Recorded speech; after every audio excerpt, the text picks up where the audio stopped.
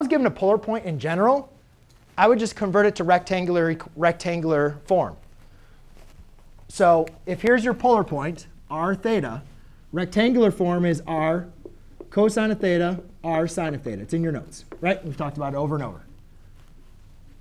So can I quickly just do this? Can I just sketch this real quick or figure this out?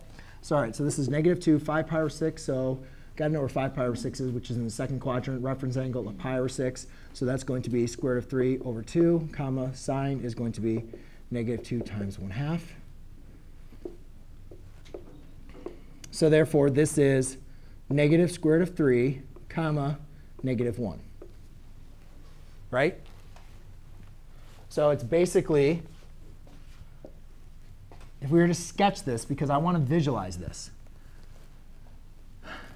Uh-oh, what happened? Something's wrong. That's in the second quadrant. That should have been the negative, right? So that's positive. So it's positive square root of 3, positive square root of 3, then down 1. So it's like somewhere over here.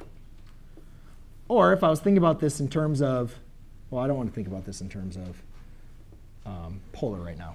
But if you were to sketch this, this is a rectangular coordinate. If you were to sketch this, square root of 3, guys, again, you can just estimate this. Like the square root of 4 is what? Square root of 4 is 2. Square root of 1 is 1. So won't you guys agree that the square root of 3 is between 1 and 2? Right? So it's like somewhere in between here, between 1 and 2. And then obviously we're down at -1. That's right there. So we'll just say like the point's down there. So there's your coordinate point. So what we want to do is, can we find different representations of this point? Now again, though, this is confusing because if you just think about the angle, 5 pi over 6 is over here. Right?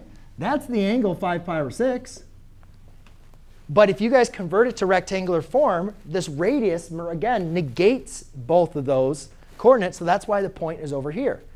So again, if we can just think about this, like here, the reference angle is pi over 6. So that means the reference angle here would be, well, reference angle is always positive. So it's just going to be pi over 6. But could we now find multiple forms of this angle, knowing that the distance away from the x-axis is pi over 6? Yeah, we can find a lot of them. Somebody said negative pi over 6. So we could write 2 negative pi over 6. Does that give you that point? Yes. What about going in standard form? We could do, that'd be 11 pi over 6. 2, comma, 11 pi over 6.